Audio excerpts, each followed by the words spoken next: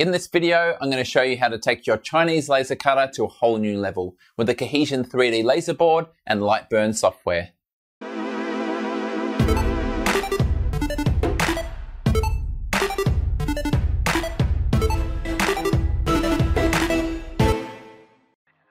I recently got myself a Chinese CO2 laser cutter, and so far I'm really happy with it. And a large part of that is down to the power and sophistication of the workflow, and that comes courtesy of a Cohesion3D LaserBoard and the software Lightburn. In a previous video, I presented my pre-purchase research in the form of a Chinese laser buyer's guide. But this video is a guide to upgrading from one of these, and it was quite painless. I should remind you that if you do still have the typical M2 based board in your laser, you'll have a much better time by using K40 Whisperer software. But this stock board wouldn't talk to my computer for me, so therefore that wasn't an option. But I still consider what I have now another step up. We're going to start by looking at the specs, what we need to get it installed, and then have a look at the workflow.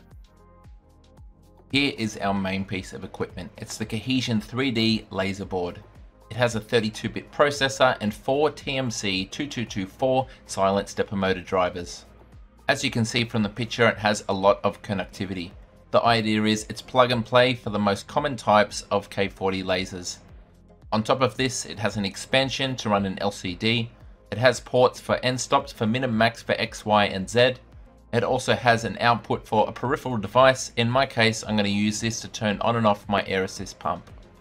Now we'll see on the screen here, there's a number of options that you can add on. And if you're not sure what you need, there's a really great buyer's guide that goes through each one at a time and tells you the pros and cons so you can make an informed decision.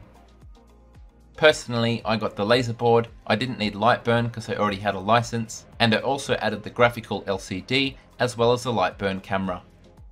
It's probably worth noting that Cohesion3D have just released their own rotary attachment.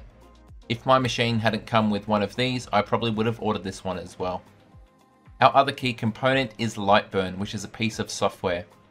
As I said, K40 Whisperer is a huge improvement on the software that comes with a K40 laser, but one of the main selling points of this is it's compatible for PC, Mac, and Linux. As the description says, it pretty much does everything with layout, editing, and controlling the laser, and it can import from a range of different programs. Every community group I've looked on the internet loves this program, and later on I'll demonstrate the workflow so you can see just how good it is. In my buyer's guide, we established that the Ruida controller was probably the best one you could get.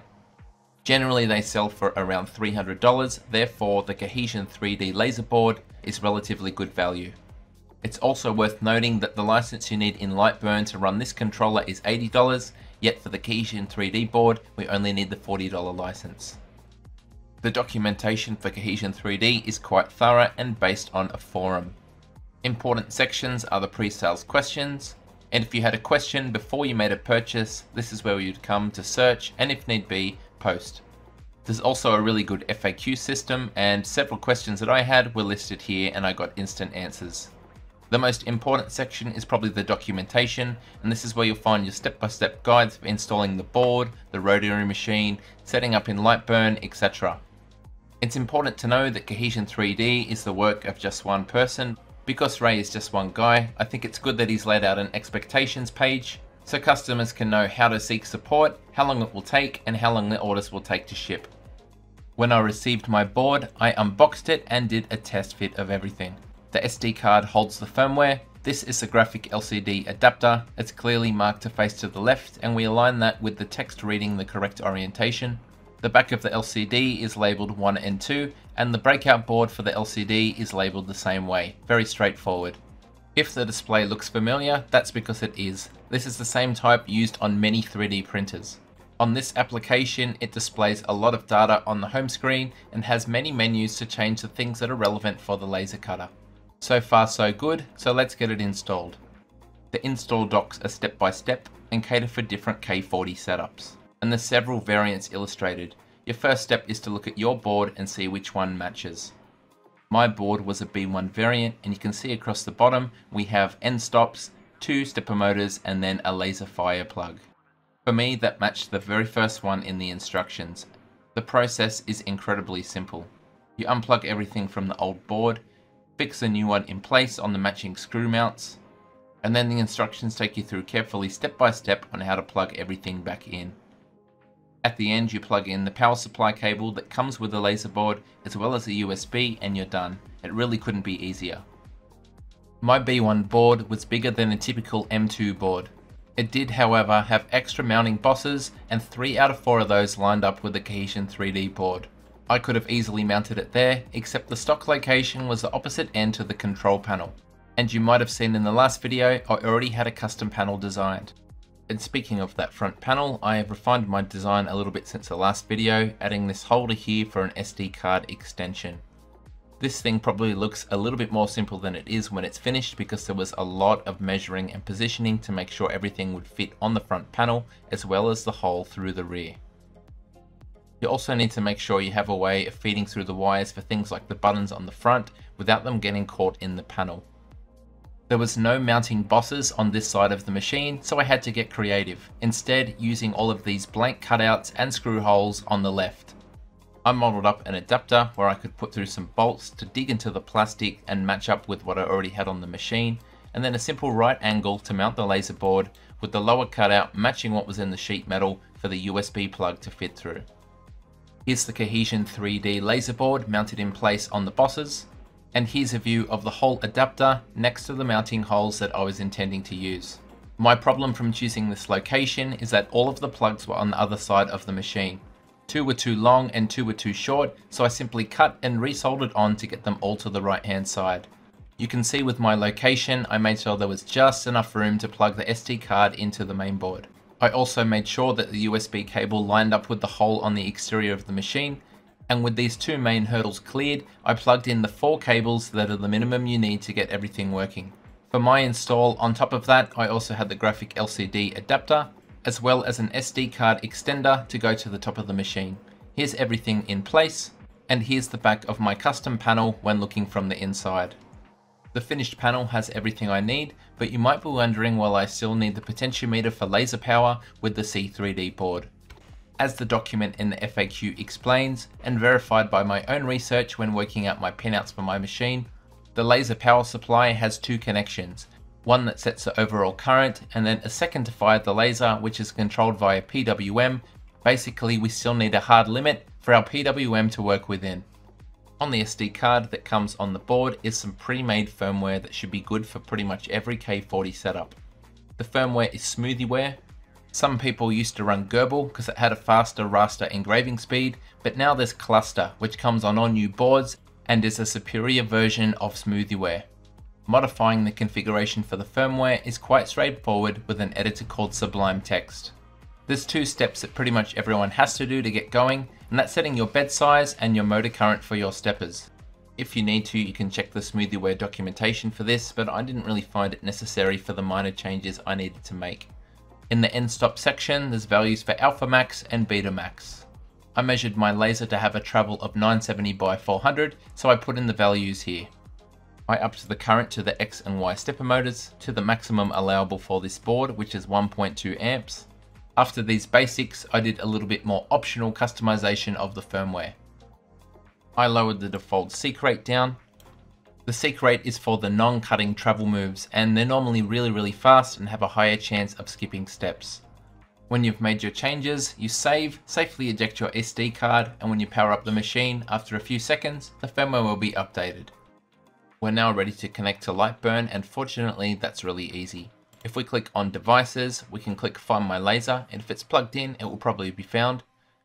Alternatively, you can go create manually, select SmoothieWare, connecting via USB, give it a name, set your bed size, and then tell it where the origin of the laser is, which is going to be in the bottom left even if it homes to one of the other corners. You'll get confirmation, and when you click finish, your setup is complete. There's 2 extra steps that I took. The first was to run the dedicated LaserBoard power supply from the mains terminals inside the machine, so they'd be switched on and off with everything else. The second was to run my air compressor for air assist from the outlets at the back, but not these ones, they're notoriously dodgy.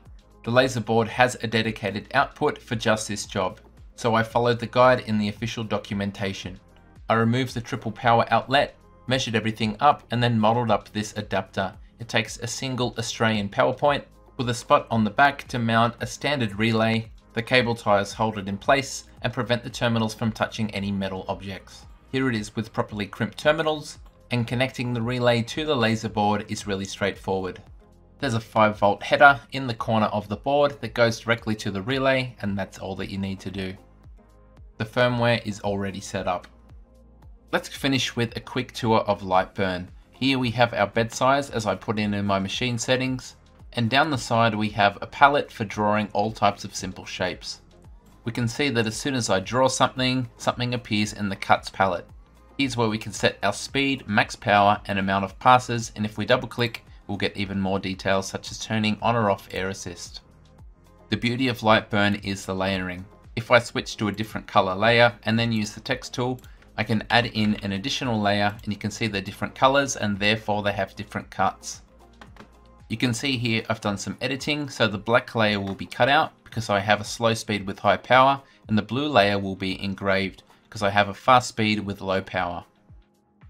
I can also change from line to fill or fill plus line if I want to fill in the gaps in between the letters or whatever shape I've got. Let's try something a little bit different. I've pasted in a picture of Chuck Norris, and who wouldn't want to, and you can see it's automatically been detected as an image. When I double click, all of the settings come up appropriate to that, and with the cluster version of the SmoothieWare, we can engrave images like this quite fast. This JPEG was done at 300mm per second, 10% power, and the entire job was completed in around about 7 minutes.